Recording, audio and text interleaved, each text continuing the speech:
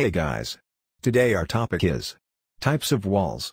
So move toward our today's topic.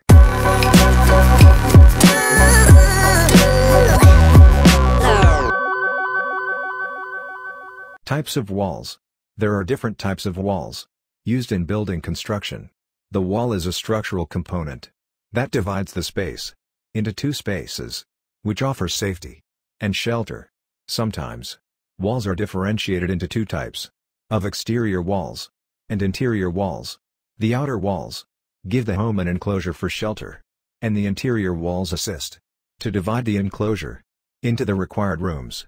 Interior walls are also called partition walls, and exterior walls are external walls. Different types of walls used in building construction: load-bearing wall, non-load-bearing wall, or drop wall, shear wall, retaining wall, brick masonry wall, coarse rubble stone masonry walls, random rubble stone masonry wall, core wall, precast walls, parapet walls, curtain walls, boundary wall, or compound walls. Load-bearing wall.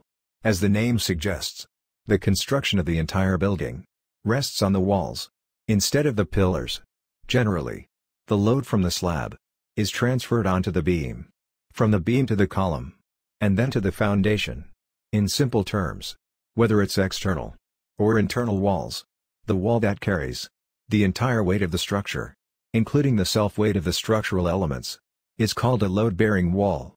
Strip foundations are adopted for the load-bearing walls. Non-load-bearing wall, or drop wall.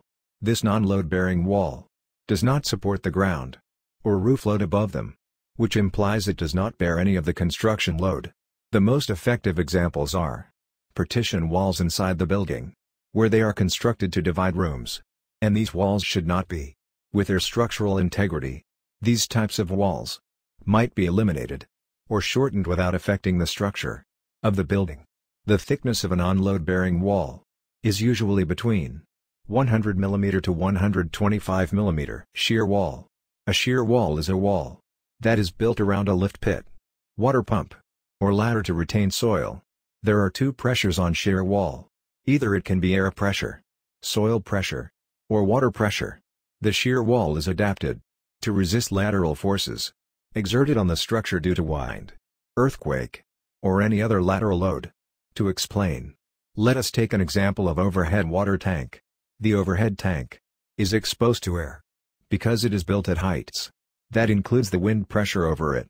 The water tank contains water, which creates water pressure inside the tank. Shear wall resists these forces without any deflection. Retaining wall. The wall that is constructed to maintain an uneven level of the floor on its two faces, known as a retaining wall. The wall that is built around the plot below the floor to retain soil at one end and landsliding after the earthwork on site are known as retaining wall.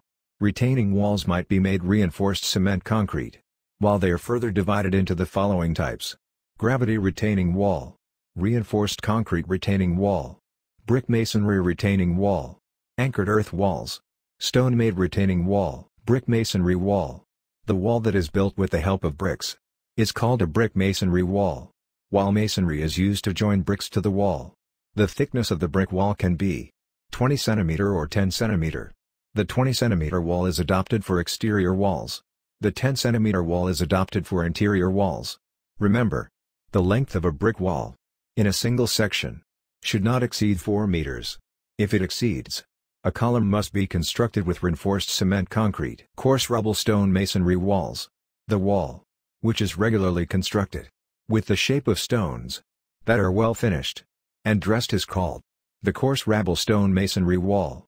These types of walls are usually adopted for the abutments of bridges, composite walls, or boundary walls. Random rubble stone masonry wall. The wall that is constructed with irregular shapes of stones is called a random rubble wall, which has more masonry than the corded debris stone wall. Core wall. The core wall has been constructed from the foundation, which has grown to the height of the building. In these types of walls, the wall itself acts as a column, while the core wall is constructed to hold the lateral force exerted on the structure due to wind, earthquake, or another lateral load. These walls are a combination of shear walls They organized and arranged like a core, and installed on the geometric center of the building to minimize the torsional effect. Precast walls.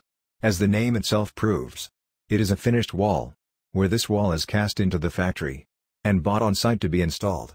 These walls are preferred where space for working is limited and labor is less likely.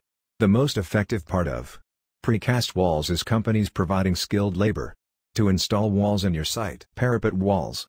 The wall is built on the top floor of the building to prevent something from falling off the roof, while the height of the parapet wall is 3 feet. Curtain walls.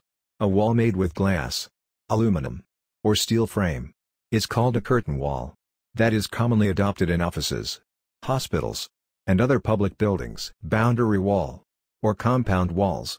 The wall that is constructed across the building to indicate the boundary of the plot is known as boundary wall. If you enjoyed our today's video, then like and share our today's video and subscribe our channel.